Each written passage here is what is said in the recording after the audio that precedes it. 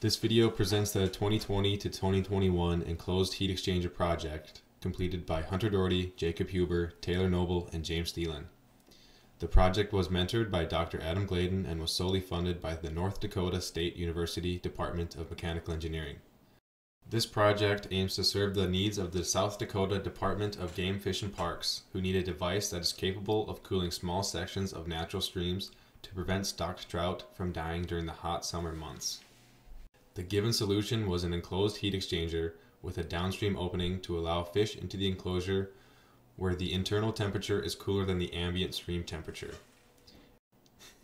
A scaled down prototype was needed to allow for testing in a small scaled stream.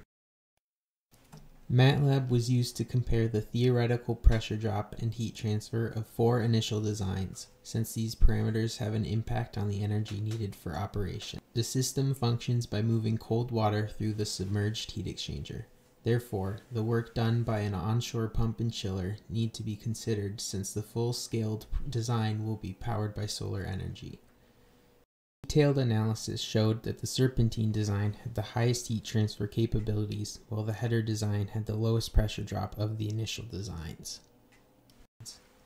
The final design for testing was a modular combination of the header and serpentine designs to allow for easy testing of several path iterations while using the same headers. The variations between designs included pipe diameter, path length, and total number of paths.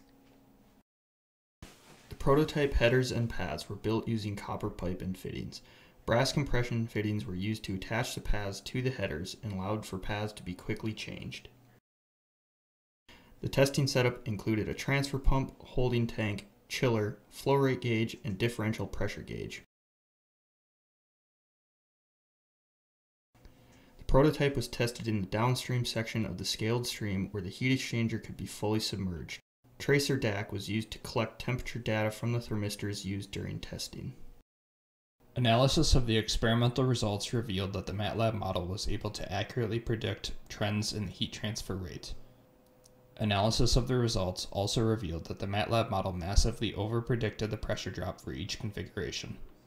As evidenced by the variance in the measured temperature from inside the enclosure, there was a significant amount of water flowing in and out of the enclosure while in use. Therefore, drawing conclusions about the performance of the heat exchanger configurations is difficult.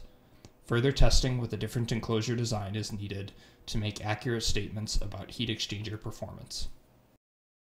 We would like to make the following acknowledgments for the people who contributed to the success of the project.